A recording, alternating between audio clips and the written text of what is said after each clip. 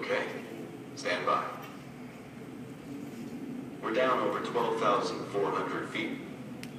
You should be able to see it now. Oh my. That's it? It's the Titanic. Pretty incredible, right? That's the bow. We're looking at the bow. It's all still there. I can see the rails. Roger that. What's that hanging off the rails? It looks like icicles. Icicles of rust. Yeah? They're what Dr. Bob Ballard calls rusticles. Here we go. I'm turning the ROV down along the port side of the bow. You can see those rusticles clearly now. The railings, they're still there, pretty much. There's the chain for the fore anchor. That's amazing.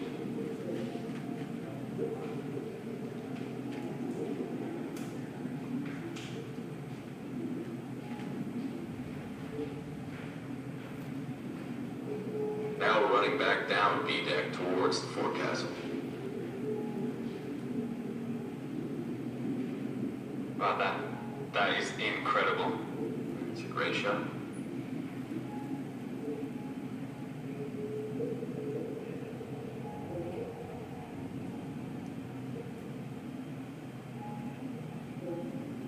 There's a hatch. Probably the first to go under the surface. What are those? Capstans for winding ropes and cables. Let me rotate the ROV.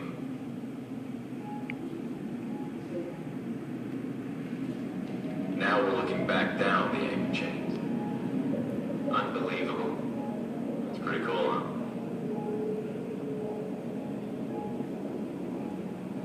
That's a strange box lying there. A heater from first class. It's fallen out of place. You'd only get third class in this part of the ship. Hang on, I'll go in close. It's so ornate.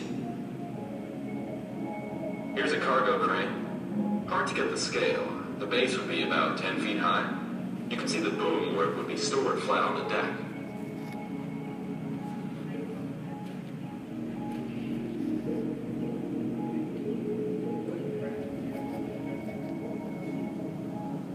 Something's fallen across that one. That's the foremast. It's incredible how it's just still preserved. Just 100 years later.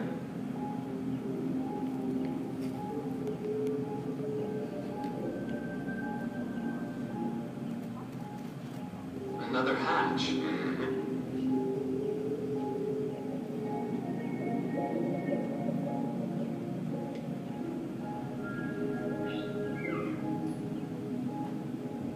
So I've turned now to track down the foremast.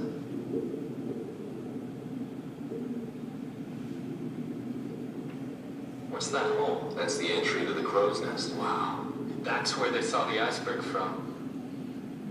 Is that what I think it is? Hang on, let me steady the ROV and I'll move in. Captain Edward Smith's private bathtub, with plumbing for freshwater and seawater, believe it or not.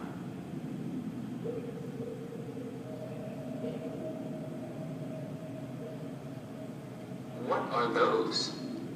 Memorial plaques. There are several of those in the hull now. And that's a telemotor. What's the telemotor for? It's part of the hydraulic system that connected the ship's wheel to the steering gear and the rudder. It's still shiny. Bronze and brass. They don't rust.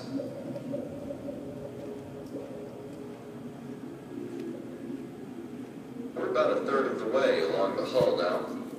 I'll turn and zoom in. Can you see that hole? What is that?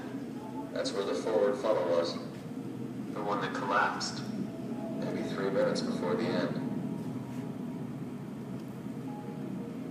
Coming at the funnel opening from another angle.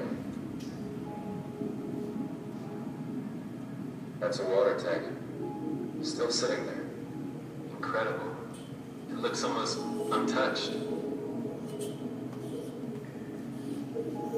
double-action, well-and-quadrant lifeboat deck, designed to swing the boat well over the side of the ship. So you were okay if you could get into a lifeboat? Mm-hmm. What is that? That's one of the ship's spoilers. It is gigantic.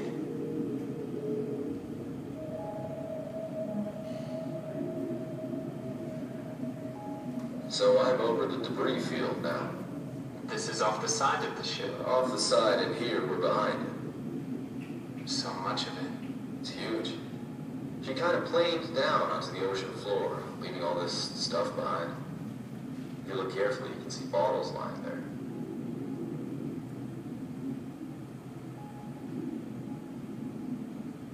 It's remarkable.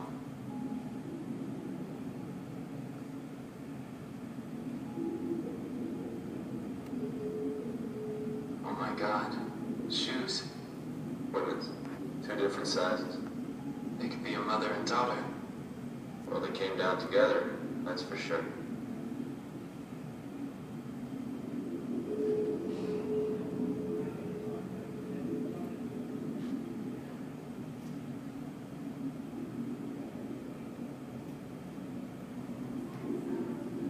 Some kind of basket? No one's ever figured out what that is. But you know what that is, though? Go closer. I'm zooming now. A chamber pot. A frying pan. So we're coming out of the back end of the debris field now. Next thing you'll see is the stern section. What a mess. Now remember, it came down separately.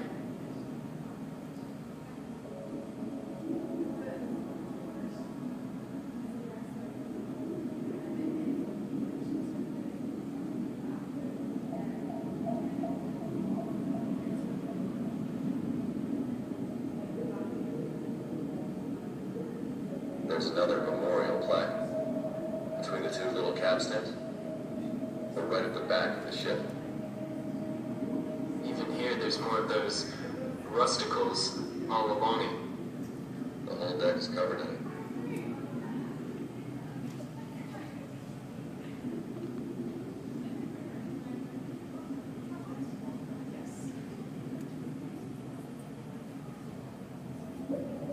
And this would be the what, the poop deck? The very last part of Titanic to go down. People clinging to the railings. Must have been a terrifying sight.